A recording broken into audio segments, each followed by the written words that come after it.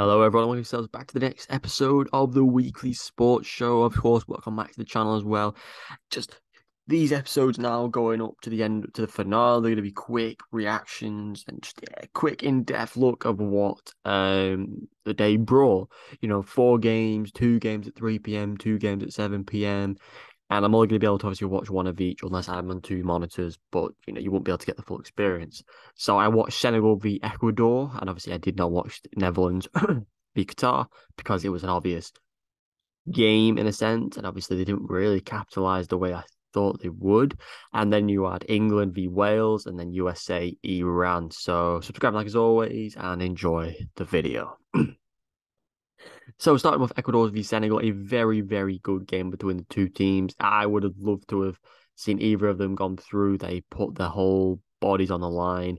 But the biggest issue was, Senegal went 1-0 up with a penalty, which I think was very soft in my opinion.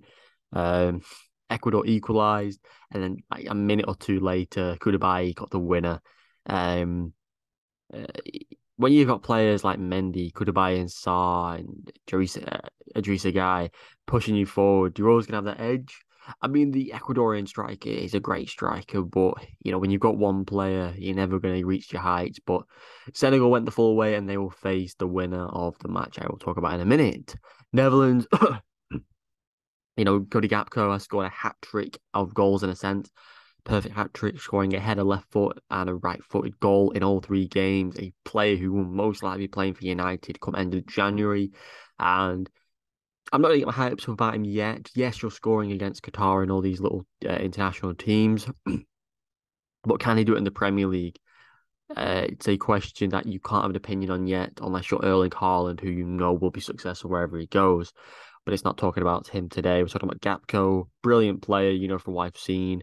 Depay being very lackluster this tournament, but nevertheless, they won 2-0. And, they'll obviously move on to the next stage and play the winner of Group B, the England bunch. Obviously, I didn't see it. I saw Gapco's goal, a great goal, but again, poor defending. Nevertheless, nothing taken away from Cody. He did very good and made the best of what he could.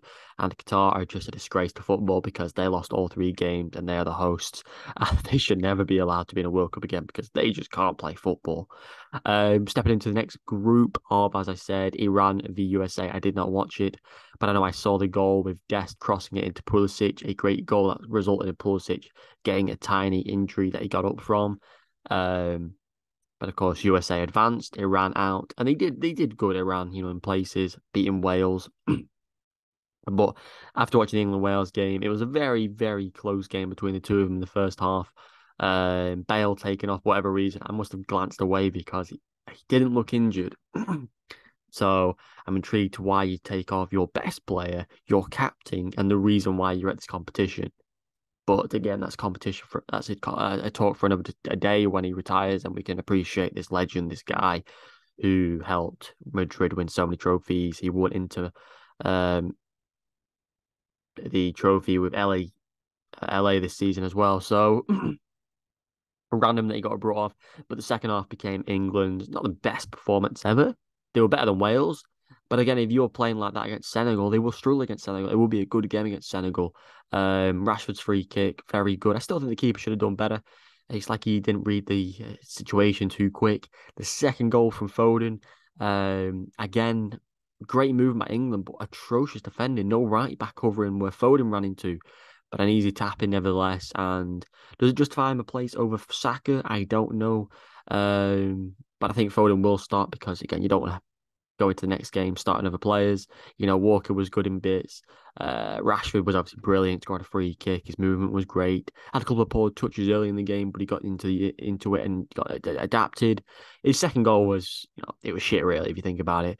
He took on the defender, brilliant, great touch prior to that, and then he had a shot, and the keeper just, what is the keeper doing?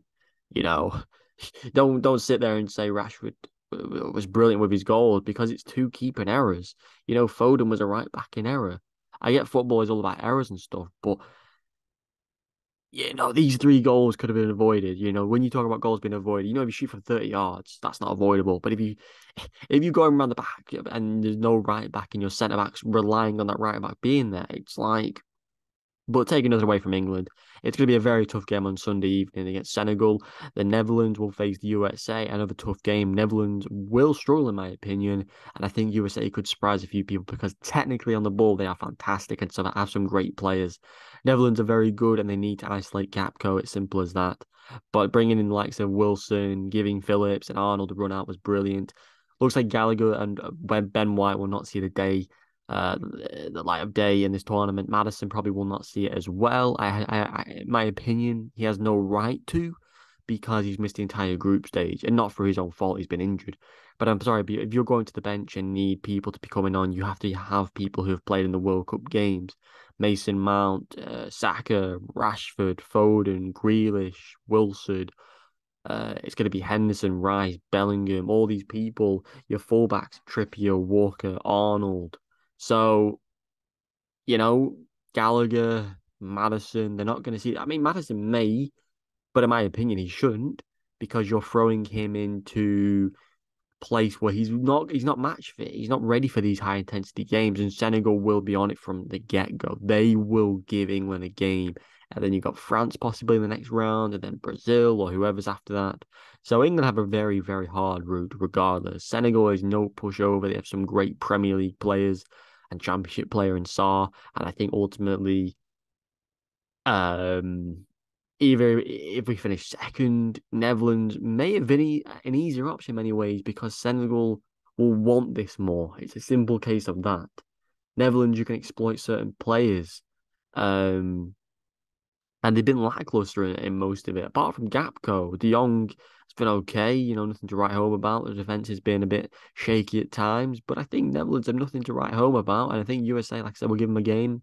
I think it'll be a massive upset if USA and Senegal go through the two teams that finish second in their groups. But it's football end of the day, and it's England as well. England are notorious for fucking up. Simple as that. So we'll have to wait and see what happens with the games on Saturday at 3 p.m.